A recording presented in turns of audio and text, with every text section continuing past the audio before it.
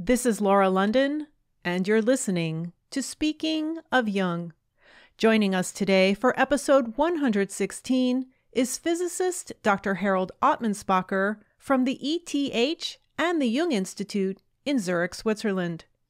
He earned a Ph.D. in physics from the University of Munich in 1985 and spent 2 years as a Reimar Lüst Fellow. He then worked for 13 years as a research scientist at the Max-Planck Institute for Extraterrestrial Physics and spent a year on habilitation in theoretical physics, nonlinear dynamics, and complex systems at the University of Potsdam. From 1998 to 2013, he served as head of the Department of Theory and Data Analysis at the Institute for Frontier Areas of Psychology and Mental Health in Freiburg, and from 2002 to 2005 was an associate member of the Max-Planck Centre for Interdisciplinary Plasma Science. Dr. Atmanspacher has been on the faculty of the C.G. Jung Institute Zürich since 2004 and a faculty member of the Parmenides Foundation since 2005. In 2007, he became an associate fellow of the Collegium Helveticum at the ETH and the University of Zurich, joined their staff in 2014, and is now an emeritus member of the Turing Center. He currently serves as president of the Society for Mind-Matter Research and is editor-in-chief of their interdisciplinary international journal, Mind and Matter. He is a fellow of the New Institute's The Human Condition in the 21st Century and is an elected honorary member of the International Association for Analytical Psychology, known as the IAAP. His publications include The Pauli-Jung Conjecture and Its Impact Today with Christopher Fuchs, his review of quantum approaches to consciousness in the Stanford Encyclopedia of Philosophy, and his latest book, Dual Aspect Monism and the Deep Structure of Meaning with Dean Rickles, published this year by Routledge. Please visit our website, speakingofjung.com, for links to everything discussed in this episode. This interview is being recorded on Wednesday, November 30th, 2022, through the magic of Skype. Dr. Atmanspacher, thank you so much for joining us today. Hi, Laura. It's a great pleasure to be with you today. I'd like to begin by sharing with the listeners how I was introduced to your work.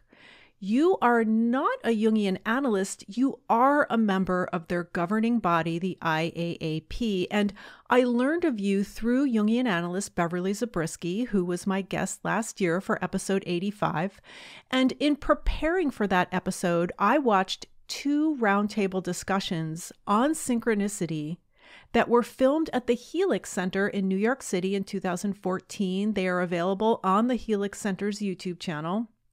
I will put links to them in the show notes on this episode page at speakingofjung.com. The roundtable consisted of Beverly Zabriskie, Jungian analyst Joseph Cambray, Edgar Choueiri, Farzad Mahutian, and you. Would you tell us a little bit about how you became involved with that fascinating group of individuals?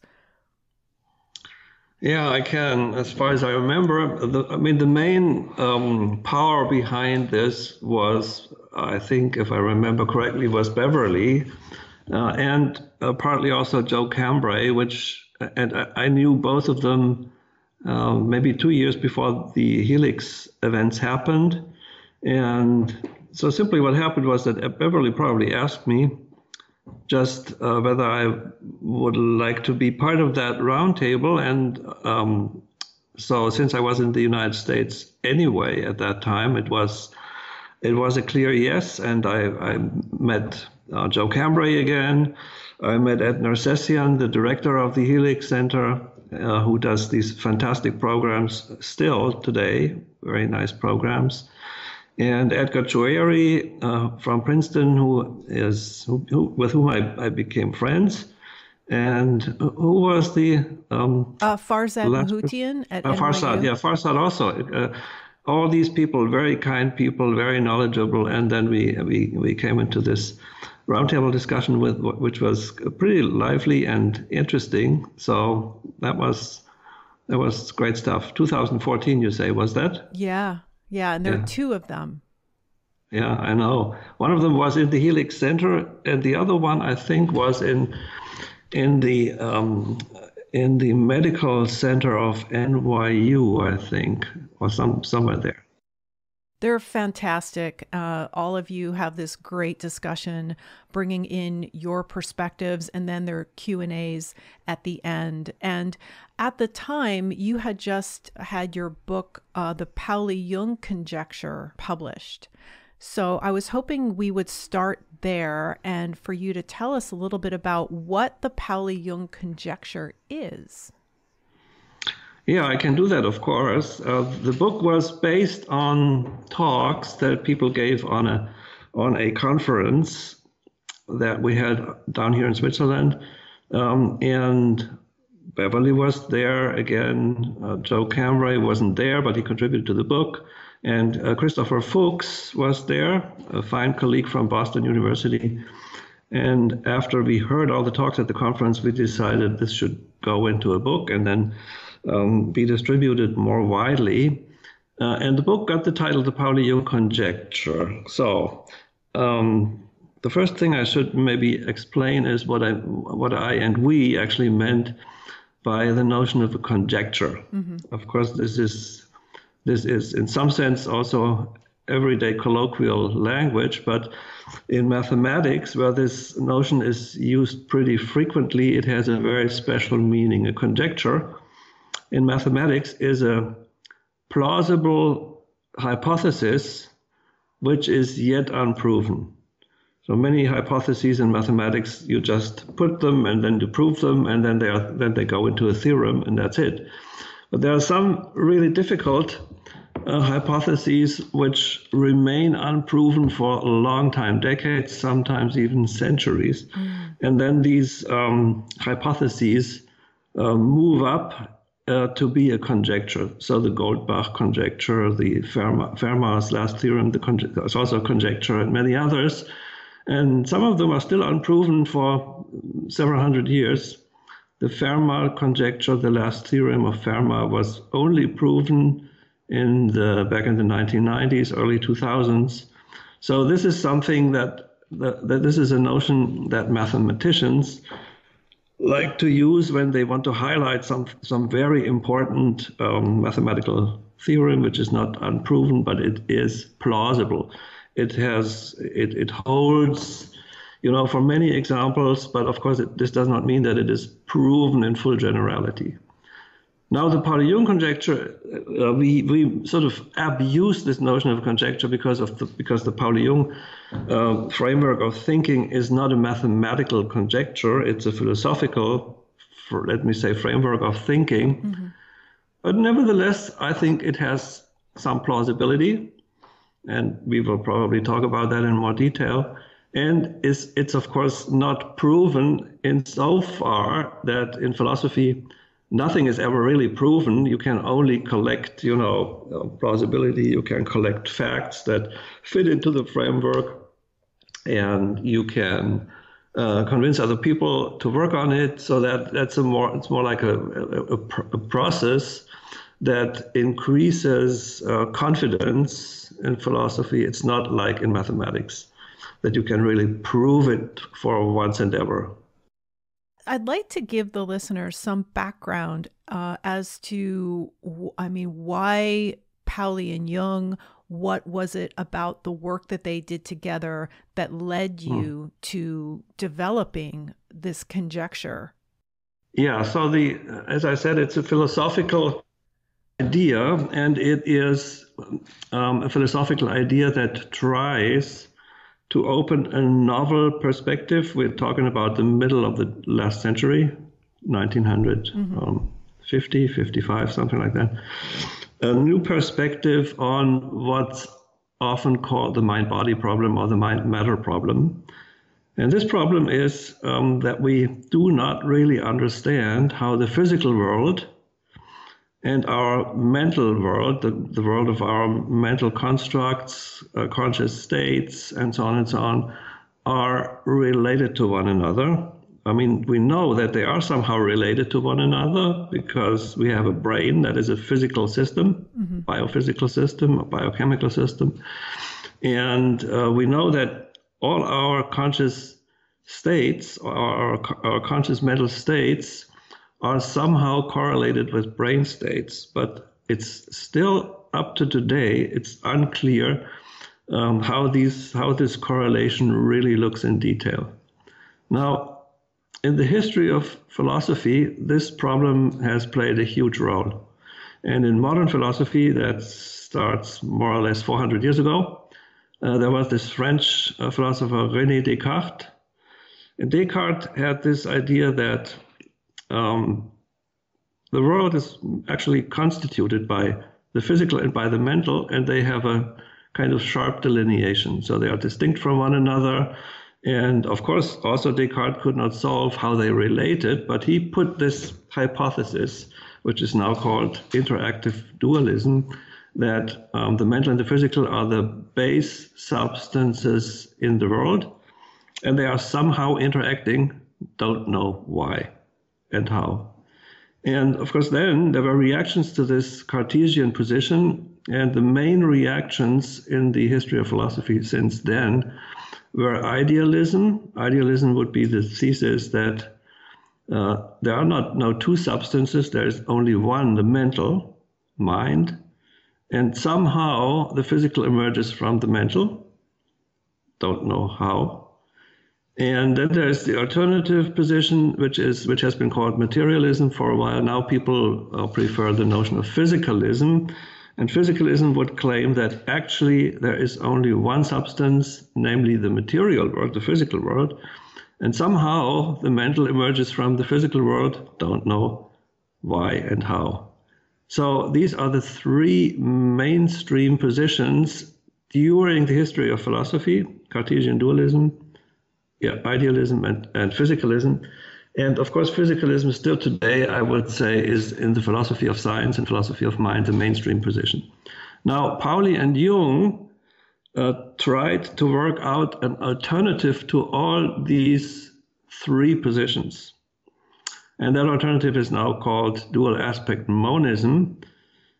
It has a long history as well. It goes back also almost 400 years, maybe 350 years to Spinoza, the Dutch philosopher. And there were, between Spinoza and now, there were other people who tried to argue that way.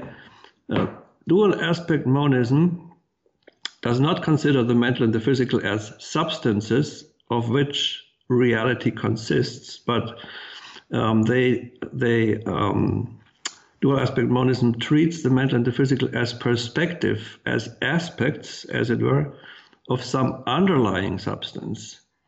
So dual aspect means two aspects, the mental and the physical, and then the question, of course, is what are they aspects of?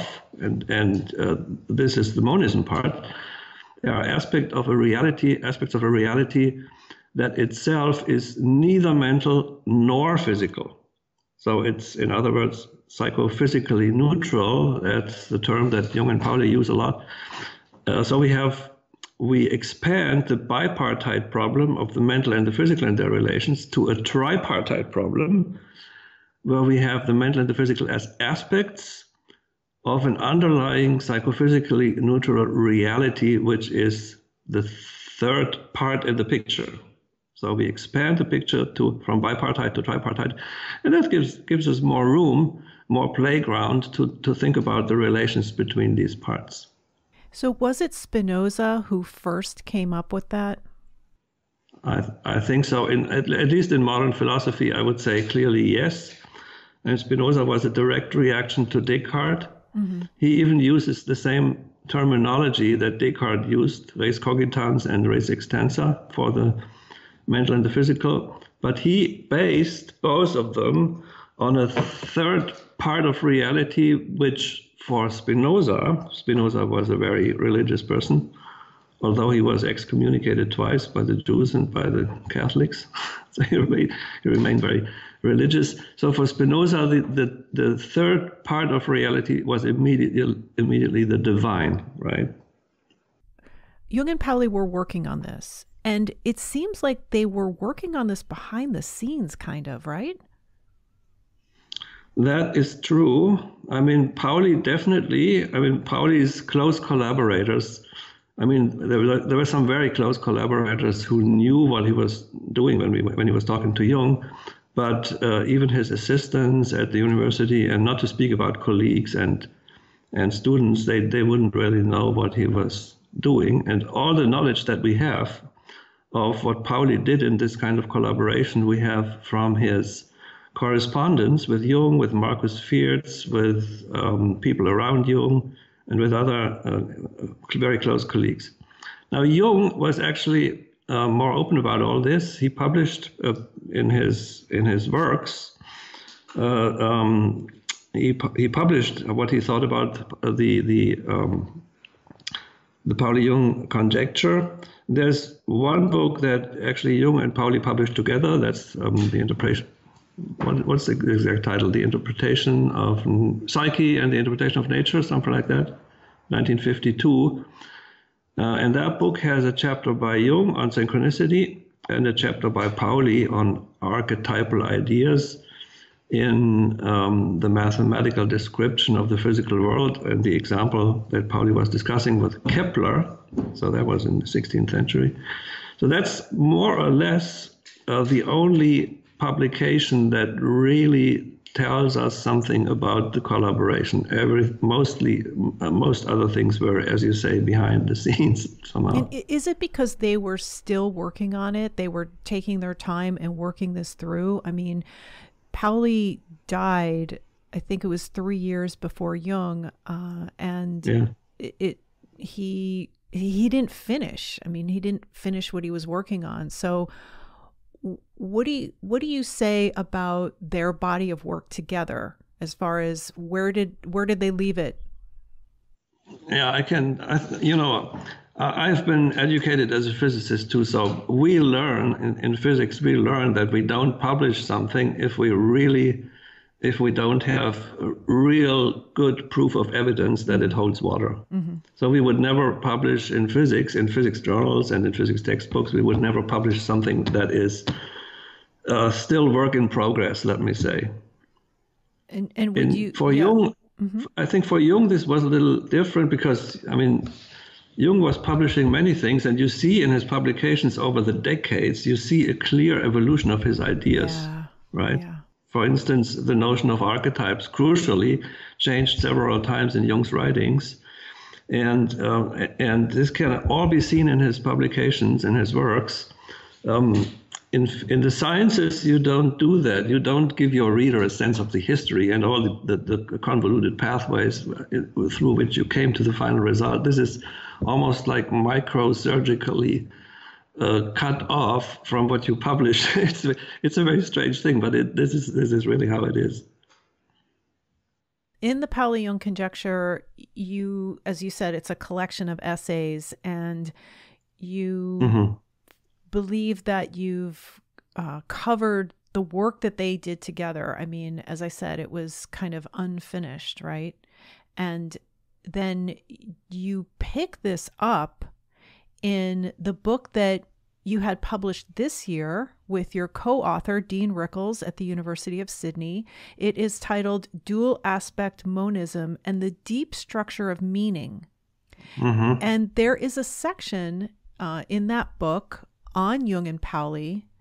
And you do, like when there are two authors on a book, I'm not sure who wrote what. And I was assuming that was you. I don't know anything about Dr. Rickles. Mm-hmm. You go over Jung's concept of the archetype. Was that you? Yeah, the way in which this book emerged is also it has a kind of curious history, because maybe I can tell you a little bit about that. Yeah, please. First, I never met Dean before we started working on this project. That's very unusual for me, because when I start working together with someone else, I usually in the past I do this only if I know that person, from discussion. I know his background and so on and so on. Now, we were both invited to a meeting at the Stellenbosch in South Africa, Stellenbosch Institute of Advanced Studies. And this meeting was organized by Chris Fuchs, who we both knew. I knew him through this 2014 book, and Dean had been collaborating with him before.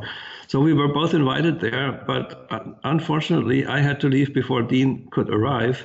So we, again, didn't meet there. And then, nevertheless, we had some kind of email conversation and so on, and decided that we wanted to think about a joint paper about, putting the Pauli-Jung stuff in perspective with other ideas by people like John Wheeler and others. So we started to write something up. I put in 20 pages or 25 pages. Dean put in something like 20 pages. And then this work exploded. So it was pretty clear very soon that this would not be a paper. It would, if we ever finish that, then it would be a book.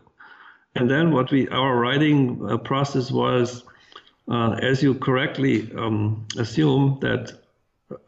So I wrote a first draft of the Pauli-Jung chapter. Dean wrote a first draft of the Eddington-Wheeler chapter, and then it went, back and forth. I added stuff to the Wheeler chapter. He added some stuff to the Pauli-Jung chapter here and there, and then we make corrections and blah, blah. It's just this usual process of refinement of a manuscript. Yeah. Right? But so the Pauli-Jung was mainly drafted by myself, and Dean did other things, yes. I love what you said about Jung's concept of the archetype, that it's a two-way manifestation, that the archetype is neither physical nor mental. Would you talk a little bit about that? Yeah, I can. When Jung came up with the notion of an archetype, this was not his idea. When he came up with it, he talked about biological instincts and stuff like that, motivations. So that would be an archetype in an almost physicalist sense, because the archetype would, in the original, in the first way Jung thought about it, was actually something in the physical world, right? Yeah. And then the first switch in his notion of an archetype happened when he talked about archetypes in combination with mental images, like dream images, stuff like that, right? And the second switch came when he talked about archetypes together with Pauli, after Pauli had returned from the United States after World War II. And then this collaboration really took on speed, and Pauli made clear to Jung that if he wants archetypes to be the origin, like something like ordering structures for what happens, both in the mental and in the physical, then the archetypes themselves cannot be part of the mental, right? So that was something that Pauli made very clear to Jung in several letters, and that was, I'm sure, that was one of the reasons why Jung really switched together with Pauli to put the archetypes into a third domain, which is neither the mental nor the physical. And of course, then the question is, how can you know about them? Right. And their answer was, you can only know about them by their manifestations in the physical and in the mental.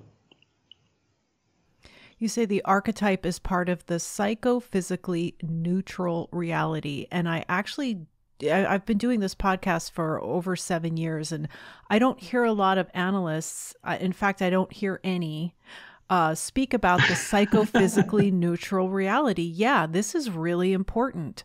So it's really important, yes. So tell us about and in this book, you guys go over this in great detail, the psychophysically neutral as a third domain. That's right. So it's a domain of, we consider it as a domain of reality. I mean, reality now in capital letters. It's not only the physical reality or something like the mental reality, it's reality in capital letters. And that's the reality that exists independent of the distinction between the mental and the physical, right? Okay. So everything that's that is part of that reality is psychophysically neutral. And this applies to the concept of the archetypes. That's number one. But then also Jung has this notion of the unus mundus, right? Mm-hmm.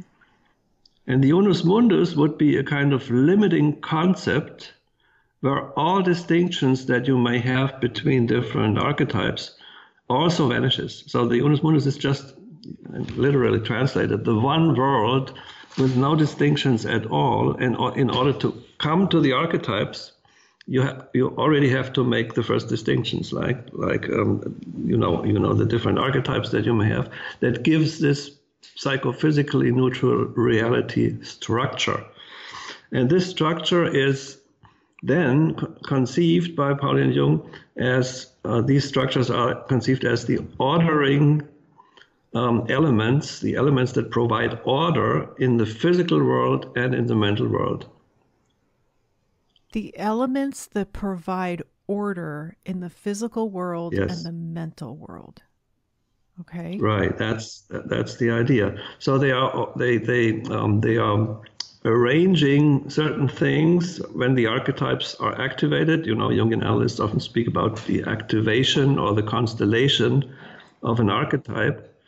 And if an archetype is activated in that sense, then the way it becomes active is exactly manifesting itself in the mental and in the physical more or less simultaneously. That doesn't mean that we always experience these correlations between the mental and the physical, but they are there. And in some cases where we experience them, then we see something that happens in the outside world, in the physical world, and that has a very strange relationship to what we at that moment feel or think. Yeah. And this relationship is actually what refers back to Jung's concept of synchronicity. Right.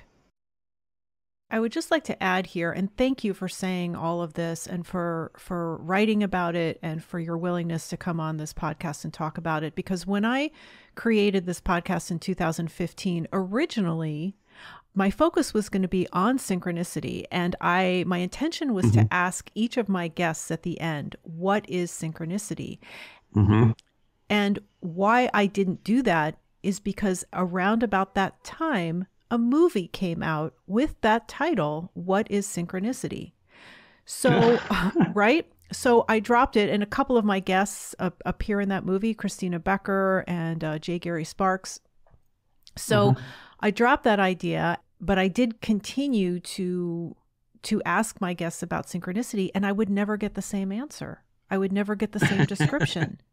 And I felt that the main aspect of synchronicity, which is what you just described, was missing in their explanations. Yeah. Another thing is, and why I'm so interested in it, is because I've noticed it in my life a lot. In fact, I hesitate to say this, all the time, every day. And I would never talk about it because I didn't think anybody would believe me. And I was on the phone with the woman who was my analyst for many, many years. We still keep in touch. And I said that to her. And she said, yes, it happens all the time. And it's the reason why I get so triggered by it is because the common usage of the word out in society is that it's this special, magical thing that makes this unique thing that makes you special and that you should follow it. And it's this spiritual, sign from the universe. Like, no, this is the way reality is. And sometimes we see it, and most of the time we don't. I couldn't agree more. Jung was not totally unresponsible for this perception of synchronicity as something very, very special and exceptional, because he originally related synchronistic experiences to experiences of the numinous, of totally existential, grounding and so on and so on. And only in later publications and also in conversations with colleagues like C.A. Meyer wrote a very interesting paper that had the title Psychosomatics from a Jungian Perspective. And he would say that psychosomatics, these are relations between relations between our bodily constitution and our psychic states. Meyer would argue that these are also kind of synchronicity events, but of course not with numinous content, right? But structurally, it's all about the relations between the mental and the physical. Now, and when we came into this and looked at all this material, and also looked into the theory of how these three domains, if you want, the mental, the physical, and the psychophysical, are related to one another, then we really saw that actually it's not only about the numinous, it's not only about psyche and soma. There's a whole spectrum, a continuum of different types of synchronicity, which stretch from the numinous, from precognitive dreams, whatever it is, down to, over the normal psychophysical relations, until down to, out-of-body experiences, automatic writing, sleep paralysis. And so we were able to develop a taxonomy of all these different kinds of psychophysical correlations from the Pauli-Jung conjecture. And once you have a taxonomy, then of course you are looking for empirical material that can be used to test whether the taxonomy holds water or not. And that's not an easy thing to do. That's not an easy thing to do because, in physics, you just go into a lab, then you build something up, and then you can do your experiments. And at the end of the day, you're done and go home, and everything, either you showed it or not. As soon as human beings are involved, then of course, you have to look into what human beings really tell you. And by now we have about close to 3,000 cases of exceptional experiences of the kind I just mentioned.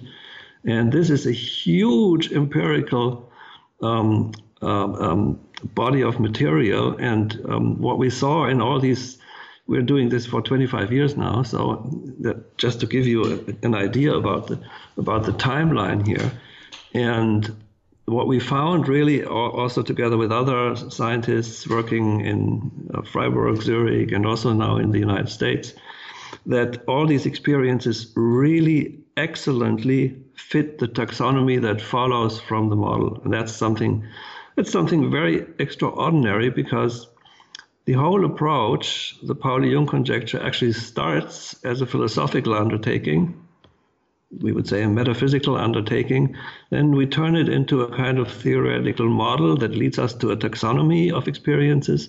And then we can even stretch it far into the empirical world. So that's something that is very rare, to connect philosophical ideas to empirical data, if you want. And so we were totally thrilled when we saw that. All this material, it just falls into these four classes that we come up with. Unbelievable. When I read your bio in the intro, I mentioned that you are the president of the Society for Mind Matter Research. Would you tell us a little bit about what that organization does? Yeah, actually, there is a little prehistory to that too. And that dates back to the time when I was still working in Freiburg in the Institute for Frontier Areas of Psychology. We had this idea at that time really to come up with a journal, to publish a journal, to first of all establish a journal and then publish it on advanced research strategies and research results concerning the mind-body problem. Right, so we launched that journal in 2003, and after a while we saw that of course then doing such a journal needs financial support, and so you need someone who does the copy editing, and you need someone who does who overlooks the refereeing procedure, and so on and so on. And you can't expect that all these people who are involved do that for free. So at some point we saw that we needed some money to support the journal, and that was on the surface, this was the reason to found the society as a kind of as a kind of institutional body, and then we have members, we have membership fees, which are not expensive, but with the membership fees that we have, we can run the journal. But then also we had some new ideas about what else we could offer to our members, right? So we are running workshops for members now once a year, something like that. Alternatively in the US and in Europe, so that all members, every other year they have a chance to come to these workshops and don't have to travel a lot. And these workshops, this special feature of these workshops is that they are a kind of body for members to discuss even unripe, immature ideas, which are in the, just in the process of coming out, work in progress, something that they wouldn't present at conferences, in a kind of protected atmosphere, and this has been really a success model. We have many members really coming to these workshops, and that's a great thing, which we didn't really expect when we founded the society, but now it's like it is, and it's real fun. And by journal, you mean Mind and Matter? Yes, that's the journal, Mind and Matter. And I will provide links to all of this in the show notes for this episode on speakingofyoung.com. Yeah, I just wanted to say that's great. Yes. Thank you. And when is the next gathering? I mean, does one need to be a member to attend? Yes. Okay. Of course, the membership fee is 100 Swiss francs, which is, at these times, the Swiss franc and the euro and the US dollar are all almost the same. Mm-hmm. So it's $100 for a year. And then what you get is of course, the journal, and you get online access to all back issues, which are now 41 or 42 issues with very interesting material. And you also are entitled to go to these workshops. The last one was done in combination with the big consciousness conference down in Tucson, Arizona, mm-hmm. in April. So we get, it's perfect when you can do these workshops as a satellite meeting to another conference, because then the conference organizers can provide space and all the infrastructure is there. Right. And probably we will do the next one sometime in 2023, summer 2023 in Central Europe. It's not defined yet, but we will do that soon. You just mentioned the conference that was held in Tucson, Arizona earlier this year, and I found out about it, because your talk and also some additional videos of you are available on YouTube. You did an interview with a gentleman whose name I can't even begin to pronounce, Bruntrup? Yes, I know why. Bruntrup? Yes, Godehard is the first name, Godehard, and the second name is Bruntrup, yes. Yes. And, but also from Munich. Also from Munich. And your entire talk is available, and I want to thank them for recording it and uploading it to YouTube. So would you tell us about that conference? It was on consciousness, and that seems to be the big buzzword right now. And I think it's, along with synchronicity, the term synchronicity and the term archetype, now the term consciousness is being misused by the general public, very specifically the UFO UAP community. So tell us about the conference on consciousness. So that conference was established in 1994. So the first appearance of the conference was in Tucson in 1994, a very small conference at that time. And then it was organized by Stuart Hameroff, an anesthesiologist at the University of Arizona. Mm-hmm. And at this first conference, also people like Dave Chalmers, the name you know. Yeah. Then Roger Penrose, who got the Nobel Prize 2 or 3 years ago for physics, was there, and they were just talking about, what could be done to really understand consciousness in a better way.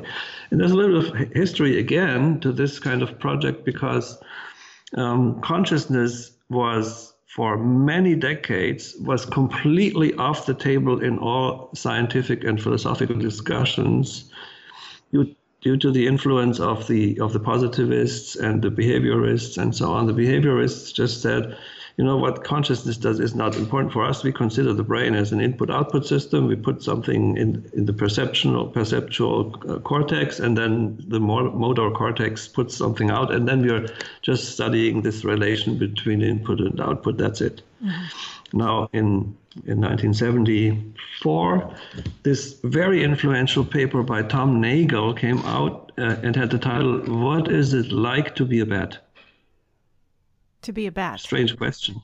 Yeah. It's a strange question. I don't know why he took the bat as an example, but of course he wanted to draw attention to the fact that there is something going on between the input and the output, because something has to transfer what comes in to what comes out, right? And he, with this question, what it is like to be a bat, he wanted to point to not only that there is something that transforms input to output, but also that it feels somehow to do that transformation, to work consciously on something. Now, we can debate about the consciousness of bats, of course, but that was the main gist of Tom Nagel's paper. And Dave Chalmers in 1995, 1 year after the first Tucson conference, published an article with the title, I think the title was something like "The Hard Problem of Consciousness," and that was exactly that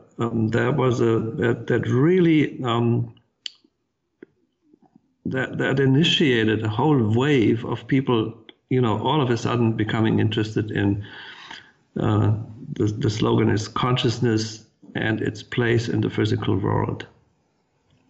The conference now takes place in Tucson every other year in the even years. And in the odd years, it takes place somewhere else. I mean, sometimes in Europe, most often in Europe, I have to say, but also that I think it was in Hong Kong, it was in India once. So some places outside the US. To give to people from outside America the possibility to go there as well, right? I heard you mention Hameroff, who is an anesthesiologist at the University of Arizona. You quoted him by saying that he said, "I know what consciousness is because I'm shutting it off." It's funny, isn't it? You were talking about, and this is from your interview with Lex Pelger on the Lex Files last year. It's a great interview. I'll provide a link to it in the show notes. You were talking about the signals at the synaptic cleft. And I was wondering if you thought that was something you'd like to discuss right now. I mean, I that's fascinating to me. I know what consciousness is because I'm shutting it off. Yeah, so I think I'm not myself an anesthesiologist and I'm not a brain scientist, but what I know is that many anesthetics act at the synaptic cleft and just discontinue the information transport that has to go across the synaptic cleft, really to get from neuron A to neuron B or something. And if that is disconnected in many synaptic clefts, then consciousness goes away. So that's what happens for many anesthetics. Now Stuart and Stuart knows this, Stuart Hameroff, of course, but he had a different idea, and that has to do with something that people call quantum mechanics in the brain or quantum biology. He thought that it might also be possible that anesthetics act at additional places in the brain, not only in the synaptic cleft that connects the transport between neurons, but also in the interior of individual neurons. Okay. And you may have heard the notion of microtubuli. These are structures, longitudinal structures within the neurons, which enable transport processes in the neurons. And these microtubuli have a very interesting structure, which makes it in principle possible that they could form something that quantum mechanics people call coherent states. And coherent states are states like entangled states, which are something that is actually at the heart of quantum theory. So the thesis that Stewart and together with Roger Penrose, actually what they developed was that when these processes, these coherent states, when they happen in the interior of individual neurons, then these coherent states can decay into incoherent states. And their hypothesis was then, another conjecture if you want, was then that this decay process of coherent states is something that is correlated with the creation of elementary conscious acts. Now, of course, this is very hard to test empirically because, point one, these coherent states decay very quickly, much faster than would be required for really something that happens on the time scale of consciousness due to so-called decoherence processes. And then, of course, it's very difficult to look into the interior of individual neurons to see what happens there. This is empirically very difficult task. So also this hypothesis is still unproven. There are some, over the years, they have collected some really interesting material. And we know now that quantum processes play a role in biological systems, which was in the beginning, in the 1990s, this was considered almost like complete heresy. Yeah. Now we know that quantum processes are essential for photosynthesis. You know, how plants turn light into energy. It's also important for the navigation systems of birds. So there are some glimpses here and there that delivered some confidence that quantum mechanics may not be so unimportant in living beings. And so Penrose and Hameroff, they still try to do research on this kind of project, and more, I think they move into the radar of what other neuroscientists are doing and thinking. So Pauli and Jung were truly ahead of their time, what they were working on in the late 40s and early 50s. Yeah, very much so. Mm-hmm. Oh, Eccles and Psychons. Please tell us a little bit about the mental particles that interfere with the physical world. Yeah. Oh my goodness. Yeah.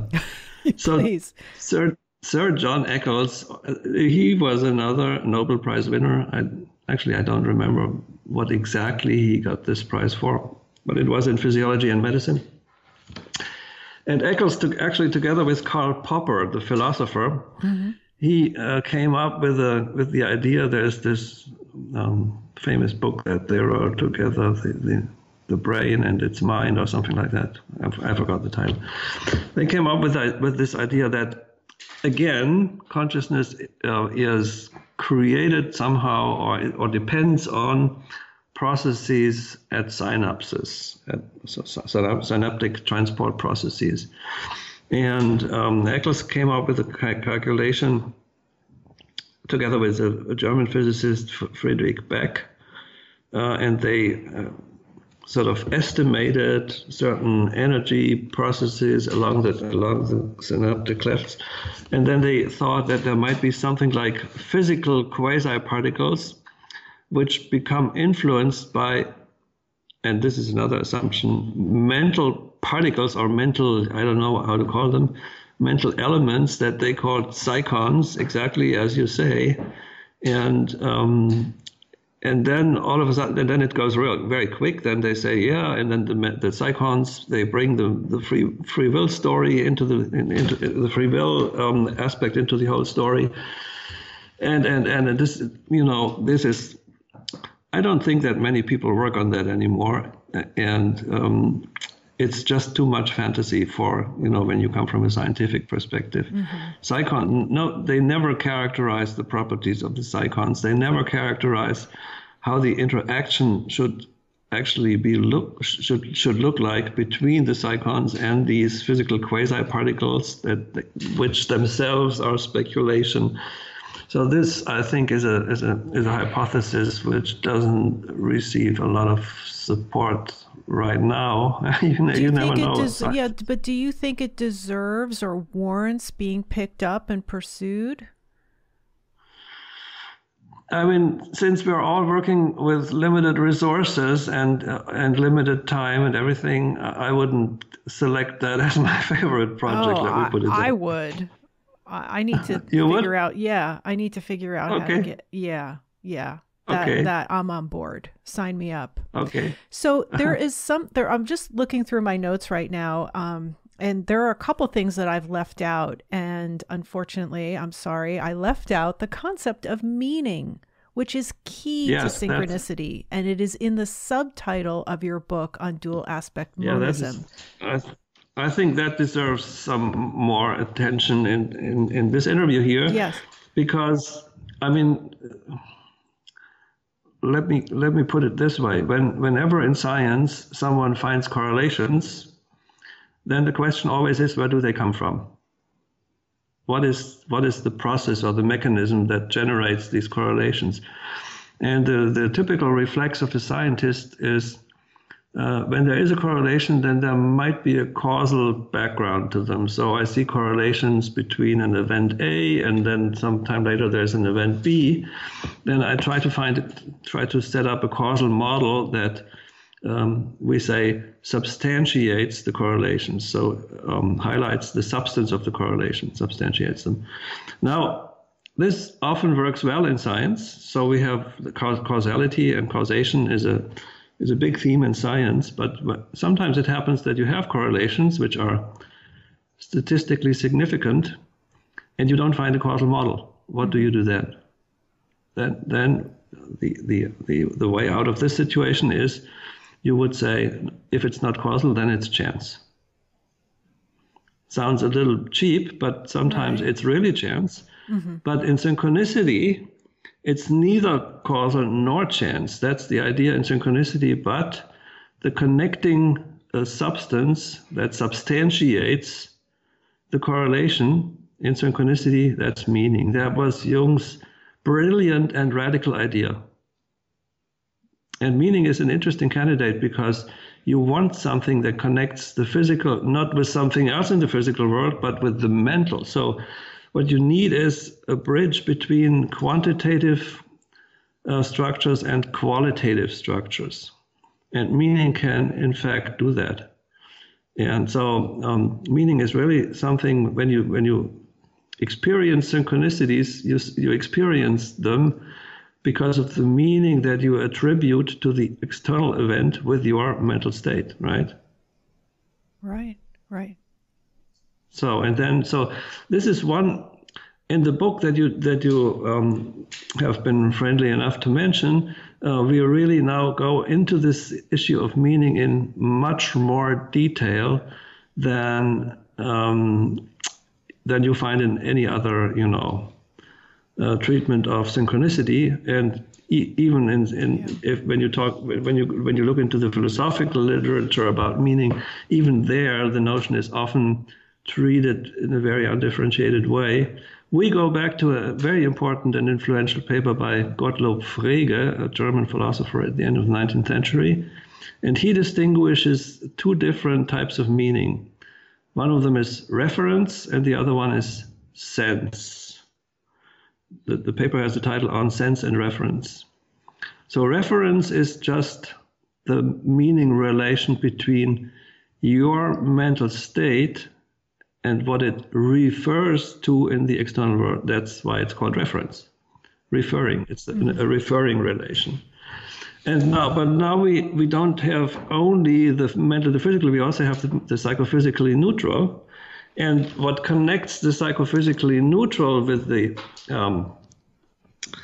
mental and the physical, that is what Frege means when he says sense. So sense in like when you say this makes sense, or when you talk about the sense of life or whatever. This is a different type of meaning than what we have on the surface between the mental and the physical.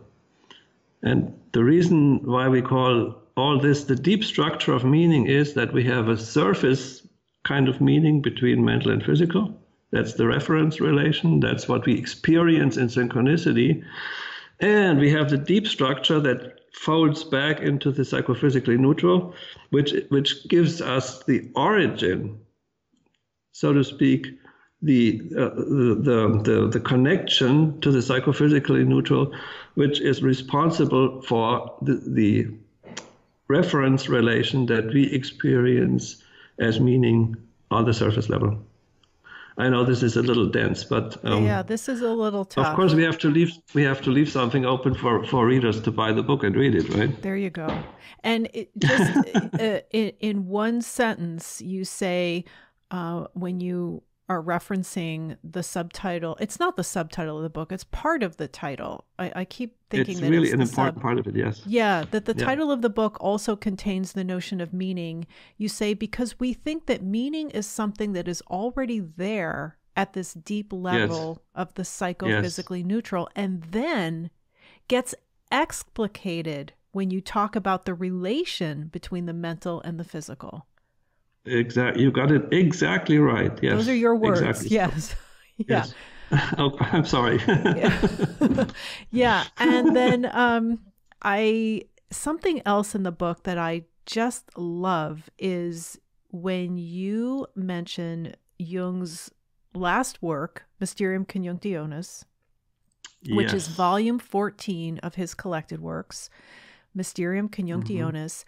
And it's in the section of dual aspect monism on Pauli and Jung. And the subsection is titled Undus Mundus, Transcendent or Immanent.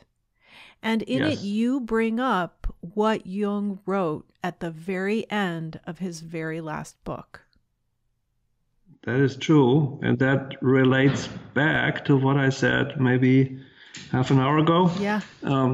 When Pauli and Jung started to talk about the psychophysically neutral, they really talked about it as if it were empirically and also experientially completely inaccessible, like shielded away from what we can experience.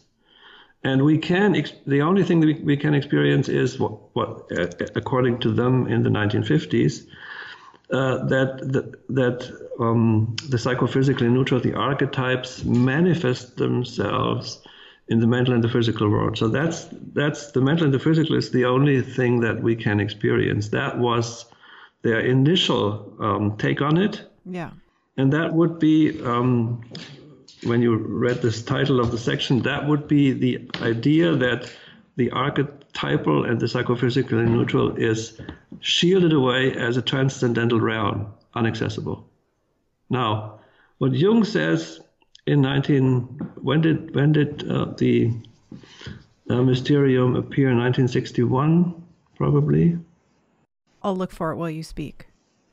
Yeah, maybe 61, maybe 60. He at the end of this book, he really expands this kind of transcendental discussion of the archetypal domain, of the psychophysically neutral domain, into something that may be accessible, but of course not cognitively, not with our conscious thinking, but with experience. So he says, for instance, he distinguishes three different types of conjunctio, and the first one would be about the experience of the archetypal level, the direct experience of the archetypal level as a correlation between what we experience as our mental domain in our thinking and feeling and the archetypal level itself. So this is a major step forward, and philosophers like Deleuze have called this whole idea, the idea of immanence, as opposed to transcendence. So when the archetypal level becomes immanent, then it can be accessed, but of course not in a kind of cognitive and discursive way, because the deeper you go into the archetypal level, the less distinctions there are. And if there is no distinction left, there is no, then you reach the domain of the ineffable, of the unspeakable somehow. Mm-hmm. And still Jung says, this can be experienced. What a fantastic idea. Yeah. When you reference Mysterium Conjunctionis, you're referencing the 1963 edition, probably the translation. So Jung passed away in 1961. So that's right, yeah. Yeah, and I love how you described it. It was in the very last sentences of his very last book. Yeah, and we pick up on this idea of relationships, immanent relationships to the archetypal level in a later chapter. You know, we have this chapter, I think, just let me check, I have the book here. Sure. Chapter 7 has the title Ideas for Future Research. Yes. Mm-hmm. And in one of the sections in this chapter, we pick up on this idea of immanent experiences. It's section 7.5, has the title From Correlation to Conjunctio. And here we open up a discussion which is, I mean, I guess neither by Jungians nor by anybody else, philosophy or whatever, actually has been started. And this is really relate the tripartite system of correlations, which are reference correlations on the surface and sense correlations in their deep structure, and putting that in contact to Jung's ideas of conjunctio, all three of them. Jung has this first stage conjunctio, which I just mentioned before, and then there's also a second and a third type, and these all fit into the picture, into the tripart picture of the dual aspect monist structure of reality with capital letters. So that's something to be worked out for the future. I mean, there's so many interesting things to do which follow from this Pauli-Jung conjecture, that it is, I can't imagine that, you know, let me put it the other way. I can imagine if I were given another 100 years, I would still be working on it. Yes. The consequences for science and for our behavior in society, we will end on that. If you have some words for us. That relates a little bit to the institution where I have this fellowship right now, the New Institute in Hamburg. Yes, tell us about that. That institute was actually founded by an entrepreneur who runs a shipping company, and at some point in his career he found it boring to just make more money, and so he decided to use part of his wealth to really establish this institute and invite people, fellows, scientists, artists, journalists, political activists, whatever, to work together on, and now the phrase is a little bit banal maybe, to make the world a better place. However, you know, they do this, and there are some projects really going on right now. And one of them that we also address in the book, in one of the final sections, that has the catchword deep ecology. Right. Yes. And deep ecology is a notion that came up in the 1970s, and it was coined by a Norwegian philosopher, not well known at the time. And Arne Næss is the name, Naess. And he published a paper in a philosophical journal with the title Spinoza and Ecology. So, does that ring a bell? Of course it rings. Sure. Because he tries to relate Spinoza's thinking to a kind of ecology that is not only trying to cure the symptoms, but go back to the causes of the disease. And that immediately rings the bell of a deep structure, right? Yeah. And what we are now here in this institute trying to do is also not directly from the Jungian point of view, but of course all these Jungian and Pauli-Jung ideas go into that, to really work out how such a deep ecology could look in more detail, which topics would have to be covered. So maybe to work out a kind of curriculum that might be interesting for academics, but also maybe for school kids or for stakeholders, for policymakers, for whatever. So it would have to be a curriculum that is flexible enough to target different groups in society. And so this is in my work, this is a completely new turn, and I'm totally excited by it. And you're excited about the work, yes, and it's called the Jung Institute, and they have a beautiful website. I'll provide a link to it in the show notes. Yeah. And that's what you're working on now. That's what I'm working on right now, and of course, this all has to do with the Pauli-Jung conjecture still, and so the broader, let's say the broader framework of what I plan to do in the years that I'm getting left. Mm-hmm. That's probably as long as I can, working on these open problems and future prospects and ideas. Yes. Well, thank you so much for your time today, Dr. Atmanspacher. I know you're in Germany and you're working, and I really appreciate the time that you've given us here today to discuss your work. Yes, thank you very much, Laura. This was a great pleasure, and whenever I can do the next session with you, I'm happy to do so. Oh, wonderful. I look forward to it. Please visit our website.